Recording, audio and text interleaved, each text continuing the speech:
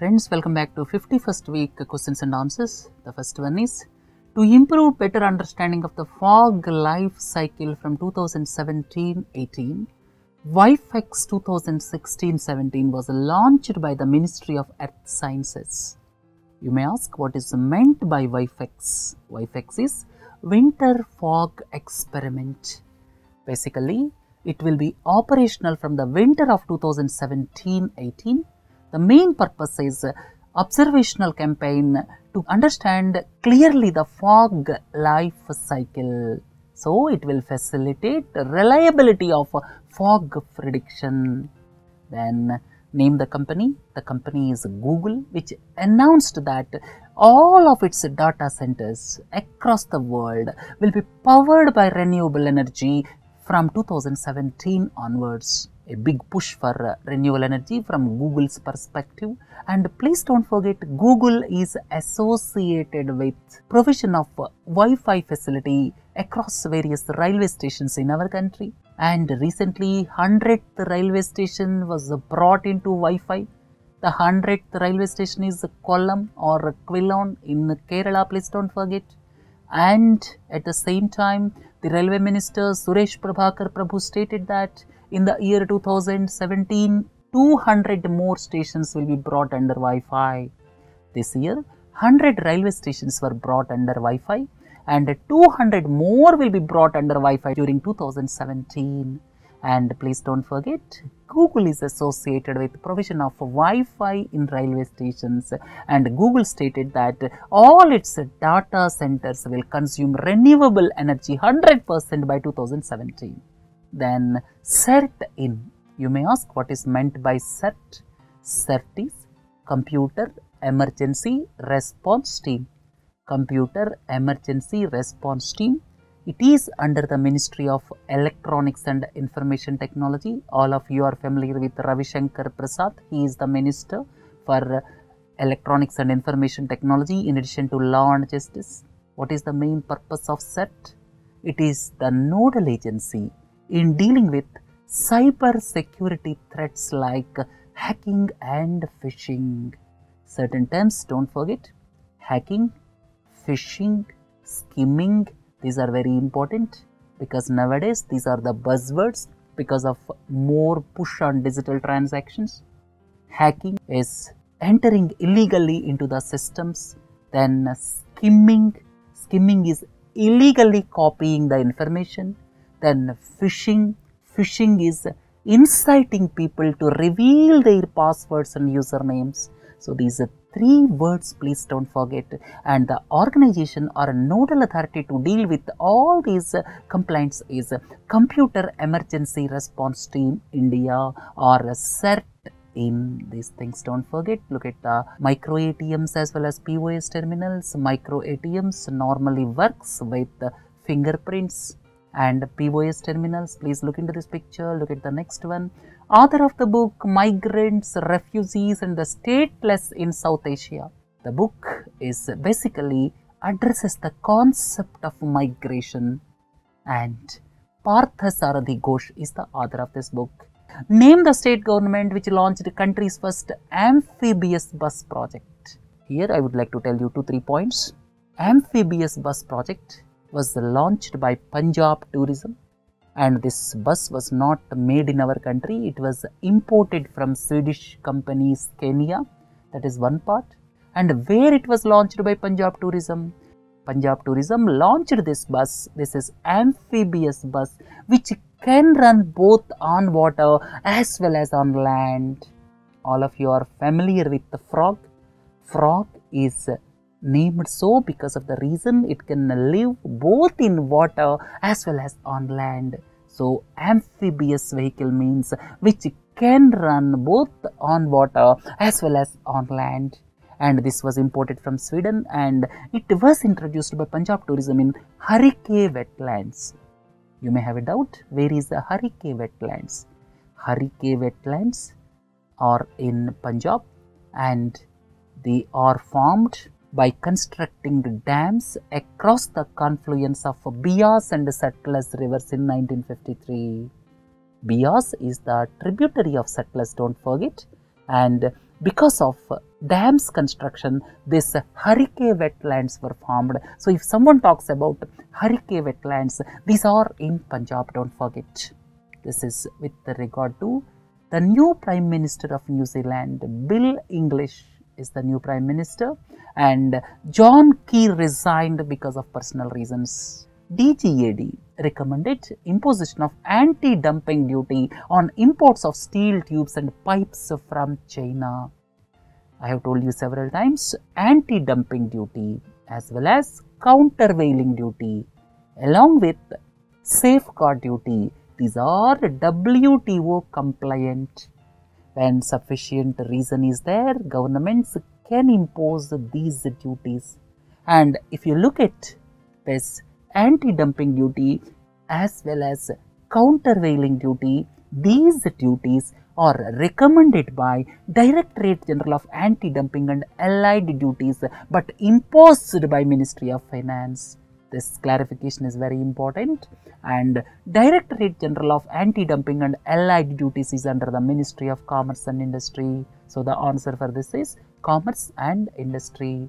There are news reports that methane rose rapidly by 10 or more parts per billion annually.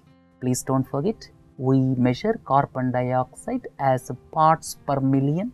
Recently, carbon dioxide levels in the atmosphere reached 400 parts per million. This methane is measured as parts per billion.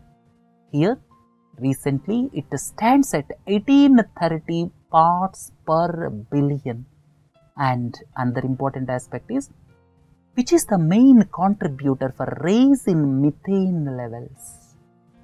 For rise in methane levels, the major contributor is agricultural activity. Please don't forget.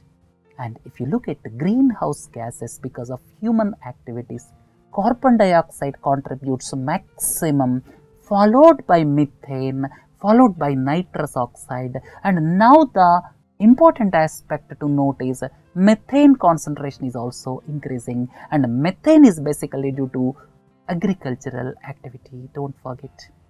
Here we discussed last week, customers making digital payment for purchase of petrol and diesel will get a discount of 0.75% on the sale price of fuel. The largest indoor sports complex in India is coming up in Kolkata. In News at a Glance, I told you about Motera Stadium, which is going to become the largest cricket stadium as far as seating capacity is concerned once the expansion is over. At the same time, largest indoor sports arena is coming up in Kolkata. At present, the largest indoor stadium in our country is in New Delhi, that is Indira Gandhi Indoor Stadium. Now, in Kolkata, to accommodate 15,400 people, 10 acres of land was allocated, and this will come up in Kolkata. Please don't forget.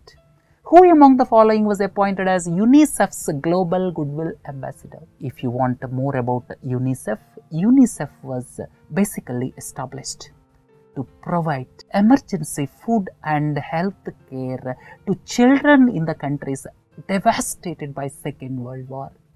Second World War was ended in 1945, and this UNICEF was established subsequently, probably in 1946, basically to provide emergency food and health care to the children affected by the Second World War. And now, as a global ambassador, Priyanka Chopra was appointed Global Goodwill Ambassador. Previously, she was appointed as UNICEF's National Ambassador, and now she will be Global Goodwill Ambassador. Look into the next one. Microsoft opened its first full-scale cybersecurity engagement center in New Delhi. This is the 7th cybersecurity center in the world for Microsoft, and it is the first of its kind center in our country. Don't forget. Sitwe port built by India is going to be commissioned shortly. There is a news report that the Sitwe port is going to be commissioned shortly, and it is in Myanmar.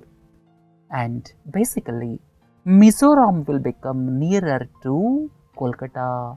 At present, the route from Kolkata to Mizoram is through Chicken's Neck, whereas in future, the route will be through Bay of Bengal, Sitwe Port, Kaladan River.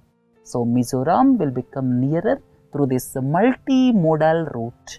And here I would like to tell you one more point. This is a part of Kaladan Multimodal Transit Transport Project. World's longest rail tunnel, we discussed some time back. Recently, it started commercial operations. So this is in Switzerland below the Alps mountains, and the cost is $12.5 billion. And here I would like to put forth the world's top 3 tunnels. This one, Switzerland Gotthard Base Tunnel or GBT. It is 57 kilometers in Switzerland. Then the second longest is the Seacon Rail Tunnel in Japan, 54 kilometers. Third one is the UK and France Channel Tunnel. This is important. Please don't forget English Channel connects UK as well as France. Sometimes in general studies also you may be asked this question. English Channel connects UK with France, and the tunnel connecting these two countries is the third longest in the world with 50 kilometers. Please don't forget, world's longest tunnel now is in Switzerland, that is the rail tunnel, Gotthard Base Tunnel. Central Zone Bench of National Green Tribunal directed to cancel allotment of salt ponds in Sambar Salt Lake.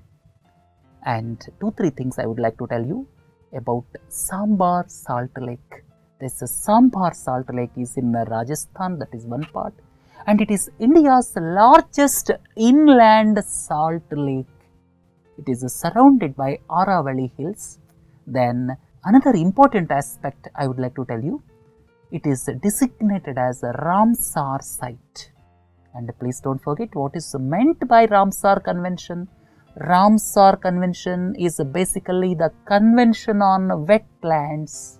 It is the Intergovernmental Environmental Treaty, and it came into force in 1975, and this is Sambar Salt Lake, which is India's largest inland salt lake, is one of the Ramsar lakes. So if someone talks about the Ramsar Convention, it is Convention on Wetlands, don't forget.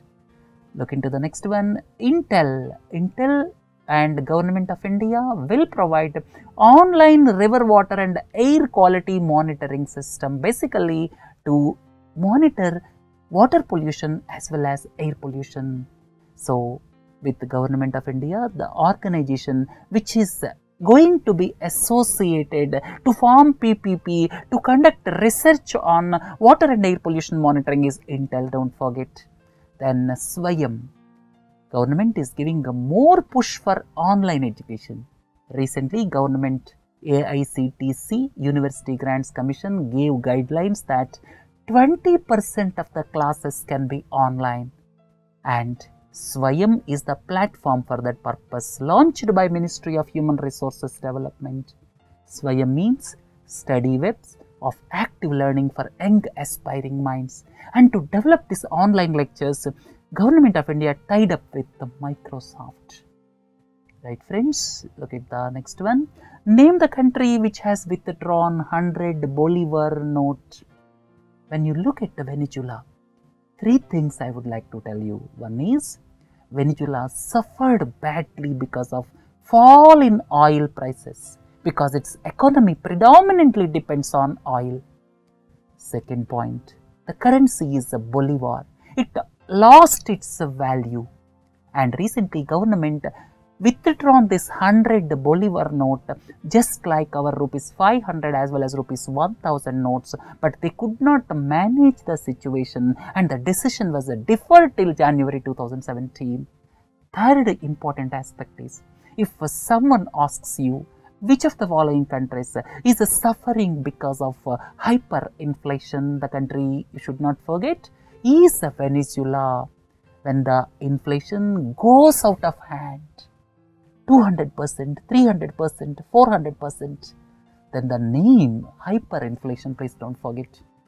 Which of the following city is also UNESCO World Heritage Site and devastated because of civil war? Aleppo. Aleppo, old city, is a World Heritage Site. But this was devastated because of crossfire between two forces, one headed by government, the other headed by rebel forces. Right? If someone talks about Aleppo, it is one of the World Heritage Sites and it is in Syria, caught in crossfire and devastated badly. Which of the following was given permission by Reserve Bank of India to raise rupees 3000 crore more through masala bonds? Masala bonds are rupee denominated bonds raised abroad. Currency risk lies with investor, not with borrower. If I am borrowing money, the risk does not lie with me. Whoever is giving me money, the risk lies with him. That is the beauty of rupee denominated bonds. HDFC was previously given limit up to rupees 5000 crore. Now another 3000 crores of rupees is allowed for HDFC. Next, the country which is almost on the verge of civil war among ethnic groups is South Sudan. Please don't forget. South Sudan was formed in the year 2011 and here fight is going on between various ethnic groups. President belongs to Dinka group and rebel leader belongs to Nuer group and both are fighting for supremacy. And in the eyes of United Nations, the country which is going to have worst days is going to be South Sudan in 2017. Then name the state government which launched Annapurna Rasoi scheme. This is Rajasthan. Here breakfast will be at rupees 5 per plate. Lunch or dinner at rupees 8 per plate. It is on the lines of similar canteens run by Tamil Nadu government, which is known as Amma canteens or Amma Vonavagam, if I am not wrong. V.K. Sharma appointed as chairman of Life Insurance Corporation of India for a period of 5 years. This is one news. Second important aspect, don't forget, if someone asks you what is India's largest financial institution, that is Life Insurance Corporation of India, and its assets are almost 15% of India's GDP. Then post-harvest festival of paddy, that is Talfawangkot. This is organized in Mizoram. Certain festivals, don't forget, I am reiterating you once again, Wangala festival that is celebrated in Meghalaya, that is also known as 100 Drum Festival, and it is celebrated by Garo tribes of Meghalaya. At the same time, Manipur's Sangai festival and Arunachal Pradesh Losar festival. These are some of the festivals of northeastern part of the country. Please don't forget to look into the last one. Vijay Divas is the day when Bangladesh was liberated. That is 16th December. We celebrate it as Vijay Divas. With the help of India, Bangladesh got liberated on 16th December 1971 and recently 45th anniversary of Vijay Divas was celebrated. Right friends, with this let us conclude questions and answers. Have a nice day. Thank you.